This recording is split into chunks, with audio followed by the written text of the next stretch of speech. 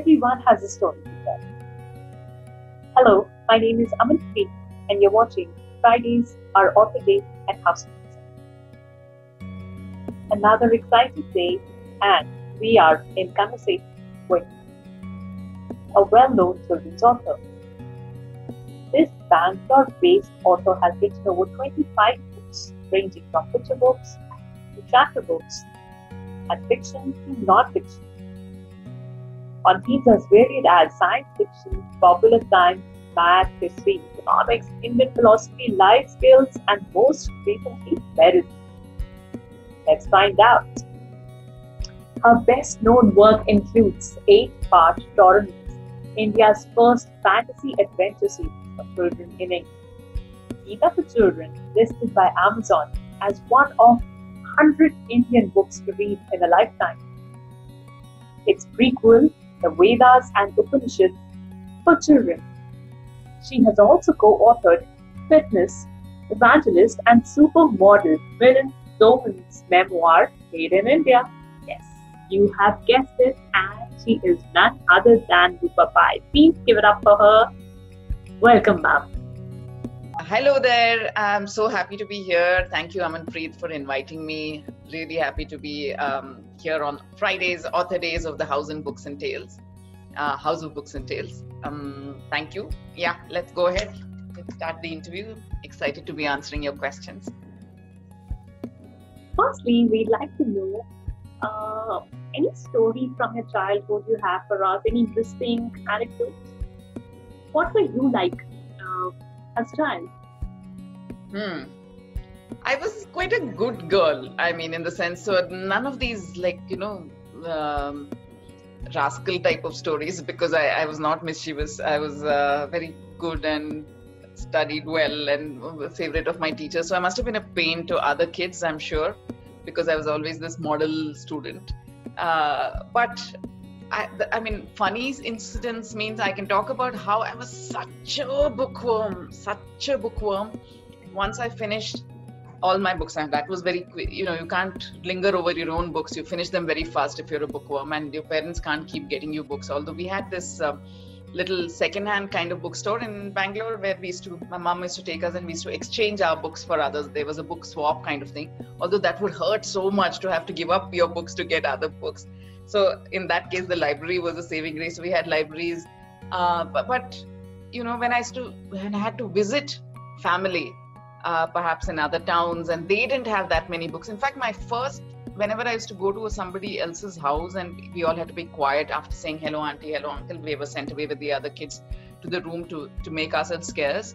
And my first way of judging somebody was to ask the child in the house, my contemporary, like, do you have any Enid Blyton? And if they said yes, then okay, they were part of my tribe and I was totally expansive towards them, and I would be friends with them. And if they said no, I would judge them so harshly and put them away in some forgotten, like absolutely way down on my social hierarchy because they did not have Enid Blyton. But among my cousins sometimes who lived in smaller towns, they did not have English books. Perhaps as it is, access to English books was limited when I was growing up, and they didn't have so many. So what did I used to do? How to spend my time if I'm there for a weekend or something? That would be, I would take my own books, but then I'd be done with them. And then I'd look around the whole house for books. They wouldn't have any. But one thing that every South Indian home at least had was a dictionary, was an English dictionary. So I was known among my cousins as the girl who would be found in some corner somewhere far away from everybody else with her nose buried in a dictionary, because that need to read was so strong that I would even read dictionaries. Actually, they are very, very entertaining and very, very compelling books to read, I must say. Even now, if you give me a dictionary, I'll happily lose myself for 2 hours in a dictionary, especially looking at the etymology of words, where they originated from. I find it fascinating, actually. So that is one incident, and I must say, please don't try this at home or in your school when you go back to real school. But I used to always lie about having a stomach ache or headache or something when the PT period PT was physical training, but now they call it PE, I think, physical education. And I would always have a book in my bag, and I'd slack off from that saying something, and I would sit either in a corner of the playground or in a classroom reading my book. when everybody else went to the playing field. And now I feel really stupid about it, because I think I should have gone out and played. I would have learned a lot of lessons on the playing field as well. But no, I was just lost in my books. So that was me as a child. Our little readers will relate to this. If you had to give yourself a book title, what would it? Actually, I think I'll just pick a line from one of my favorite books as a teenager. It was called Gone with the Wind. It was by Margaret Mitchell. And the heroine of the book, it was this very fat book. It's one of the fattest I had read. I think I was 13 or 14 when I read it. And her name was Scarlett O'Hara. And she keeps saying her guiding philosophy in life is tomorrow is another day. And I think that would have been my the title. If I was a book, that would be my title, because I truly believe, and particularly now after doing all that research and study of the ancient Indian scriptures, to write the Gita for children and the Vedas and Upanishads for children, I found that is really to live in the present till it's tomorrow, and then leave the present behind or leave the past behind and move on. So I think my guiding principle is to look at each day as a new life beginning. Every day, in every way, you're getting better and better. And also today is the first day of the rest of your life. So don't let the regrets and sadnesses and sorrows of the past hold you down at all. Tomorrow is another day. And whenever you sleep, it's like the world ends. It's like death. And so when you open your eyes again to a fresh day, it's full of infinite possibilities. So, if you can have that in your mind, you will never be sad, because you're saying tomorrow is another day. There's another chance to be a better person than I was today. Another chance to do what I didn't today. So tomorrow is another day. So I think that would be my title. That's a beautiful way to look at life. Thank you. So what was your favorite book as a child? I had so many favorite books, so I don't think I can pick one.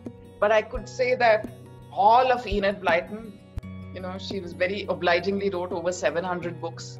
So, and all our childhood libraries, the neighborhood libraries that used to flourish when we were young, they all stocked many dozens of her books.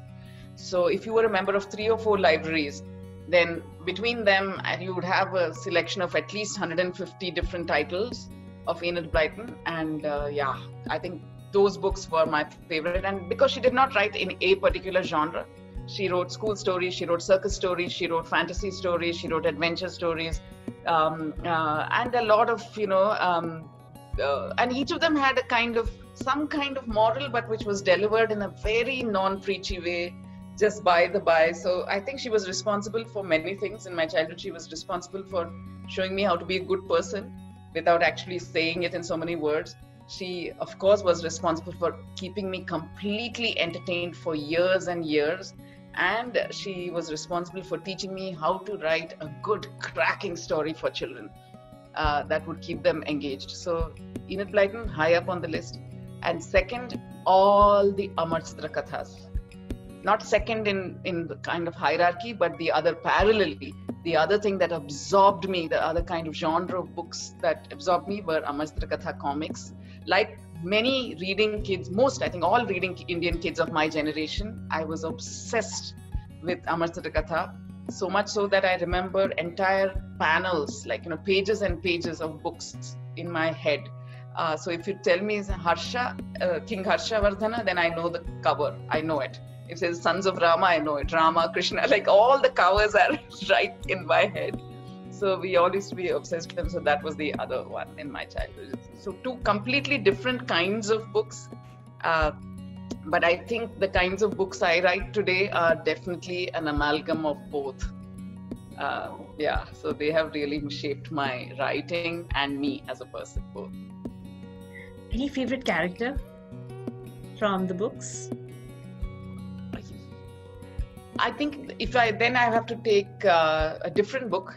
Neither of these. When I grew up, all characters in these books were my favorite. But when I grew up a little bit, then I think I came across this fabulous, which if you say one book that really changed my life or was some turning point, it was Harper Lee's To Kill a Mockingbird. and I think favorite character among many favorite characters was Atticus Finch, the father of the two children, the father of the girl who narrates the story, Scout. Yeah, so he was right up there as a favorite character. Right. These were your childhood books and memories.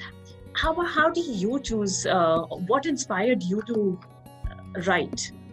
Yeah, I'm often asked this question, and I don't know what the answer is. It seemed to be a very natural urge that came from deep within, and I can't even put a date on it or anything. It was from when I was very little. Words are my thing, and so I had to find, if I had to express myself, it had to be through words, not so much through speaking. I was quite a quiet child because I used to read a lot, so I poured myself out in words in writing.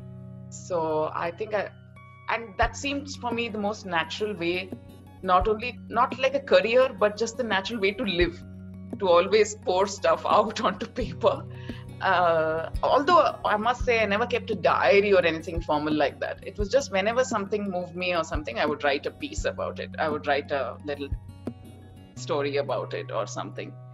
So I think just for that, I consider myself as a very blessed and very lucky person, because I knew from when I was very little, there was no dilemma at all. I knew exactly what I wanted to do when I grew up. I wanted to write. What I would write, that was different, but I would definitely be writing something. I could be writing advertising copy, or could be writing for a newspaper, or I could be writing for a magazine, or I could be writing books. Like, it didn't matter, but I knew poetry, interviews, whatever, but I would have to write. So yeah, I think that's how it happened. Even today, my kids always laugh when we listen to music, their kinds of music or whatever. If I don't hear the words, if I don't know what the words are, the music is always secondary. I want to know what are the words, and if the lyrics move me, then the song moves me. So I'm a very word person. That's my first point of contact with the world, and the way I engage with the world is words.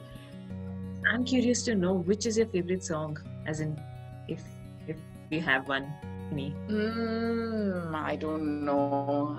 The Beatles, everything they wrote, just their vibe, just who they were. Like, I was nuts about the Beatles. So growing up, so I love all what they write. I love Bob Dylan's lyrics, and I think not even current anymore, but I love Owl City, their lyrics.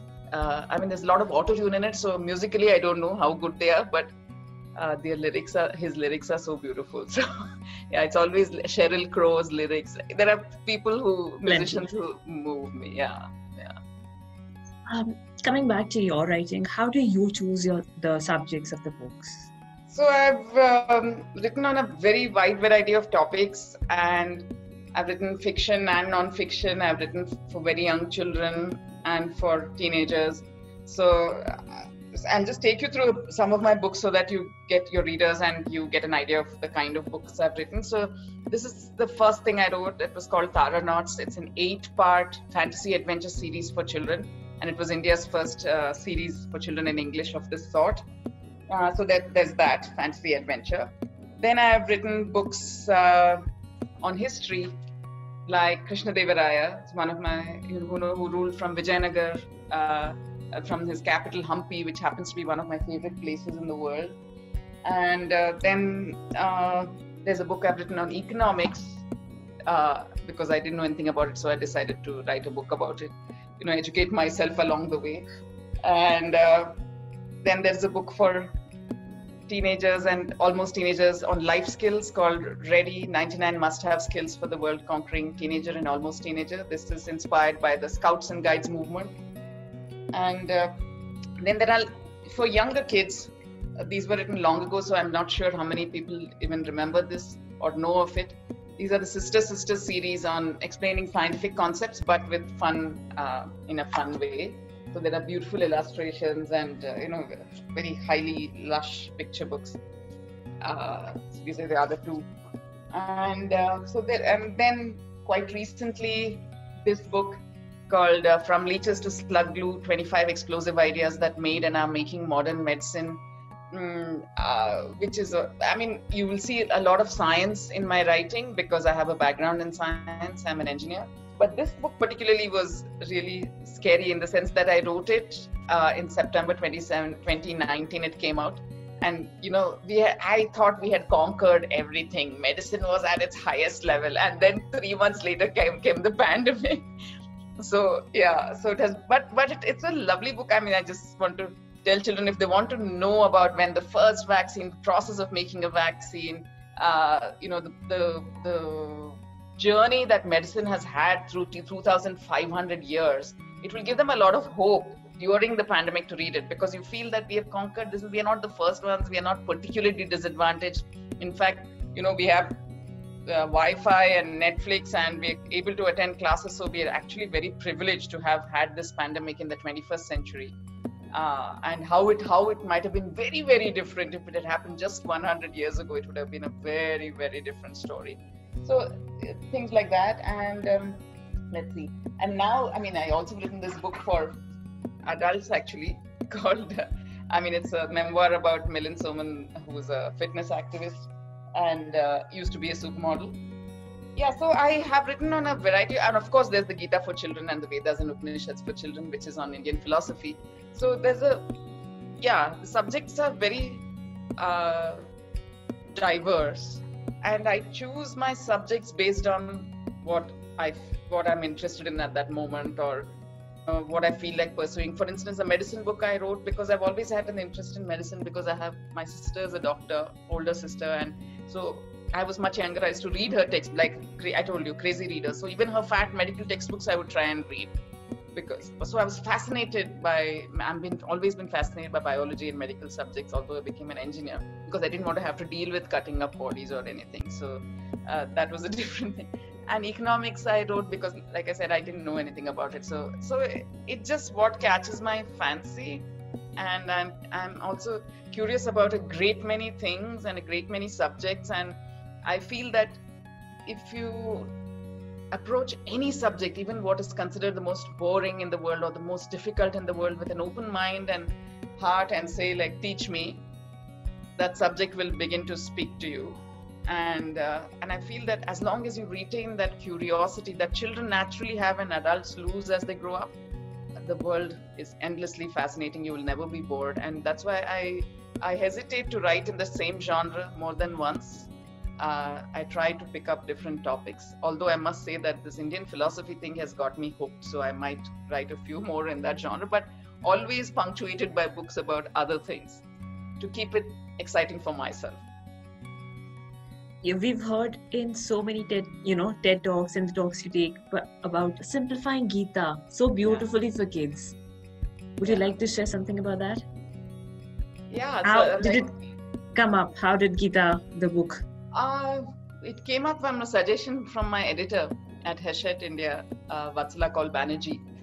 She was far more convinced than I would ever be that I was the right person to do this for kids. And I was so shocked when she suggested it, because I had never actually engaged with the Bhagavad Gita as a child or growing up or anything. So I was like, no, please, it's supposed, I mean, I had not even thought of engaging with Indian philosophy. It was too scary and it felt too intimidating. But she somehow felt that I did have a great interest in Indian mythology, that's for sure. But philosophy is a completely different kettle of fish. But she somehow was convinced that if anyone could do this, it would be me. And she pursued me relentlessly. And finally, I said, okay, fine, I'm just going to sit. I'm actually going to borrow a copy of the Gita, because I did not even have one at home, from somebody else, and perhaps sit with someone and learn a little bit, try it. And then I'll tell you first of all, I was convinced that it was definitely not for children. And secondly, I was convinced that it was far too difficult for me to try and even get somewhat of a grip on in a year of research or whatever. I thought it would take years and years, and it was not practical. And I was also afraid that it would be somehow patriarchal or casteist or sexist, and I said, I don't want to have to talk about those kinds of texts for children. I don't want to, be the one doing it. If they don't need to be talked about, let's not talk about them, kind of thing.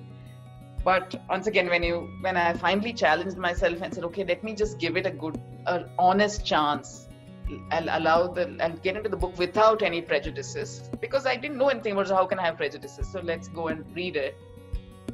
I mean, it really blew my mind. I just felt that it was such an important book, and I felt bad that I hadn't read it, and I was determined that children should read it, because it's a kind of very secular, oldest self-help book in the world. It's a self-help book. It tells you how to live a joyous life, and without worry and without regret and without anxiety. And I felt children, particularly now, and teenagers who are always so anxious about so many things, would benefit greatly from reading it. So yeah, that's how the Gita happened.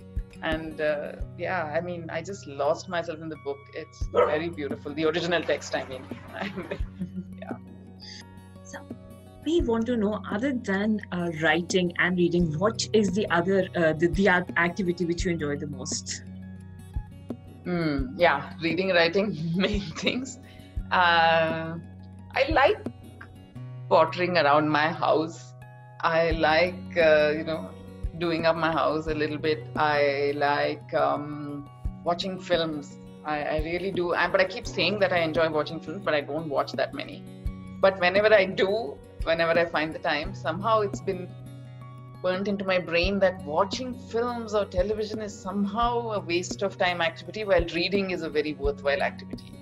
Which is not true, because I mean, reading is just as worthwhile as watching a good film. They're just different forms of storytelling, and whichever works for you, that's fine. But in my head, there is a lot of sort of mental block that, especially in the middle of the day, if you're watching television or watching Netflix, my God, don't we have anything better to do that's more productive and more worthwhile, kind of. There's always this voice in my head. But if I could tell that voice to be quiet, I would watch a lot more films. I really enjoy watching films. What else do I? And for me, I think my most favorite activity is to sit in fact, this year, that's why there are no upcoming books, because I had decided well before COVID struck that this year would be my sabbatical year, that I would not write and I would do other things that would rejuvenate my creative side in other ways and just take some time for myself. And I had planned that this whole year I would be sitting, doing my favorite activity, which is sitting in different cafes, with a cup of chai and a book. And then all the cafes closed and we were not supposed to go. But yeah, so that is that, and traveling, and yeah, I really enjoy traveling a lot. Road trips, yeah. Any 5 top places in your wish list? So there are people who like to go to new places all the time, and I'm one of those people who actually likes to revisit places, old favorites, because then there's no tension of sightseeing. Everything has been seen. So this time when you go, you can just soak it in, allow it to do exactly just what you want to do, and just let the atmosphere, soak in. So in that sense, Hampi is one of my favorite places, and I'm hoping to go back there soon. I try and go every year. So that is always, that's a permanent thing on my travel wish list as a destination.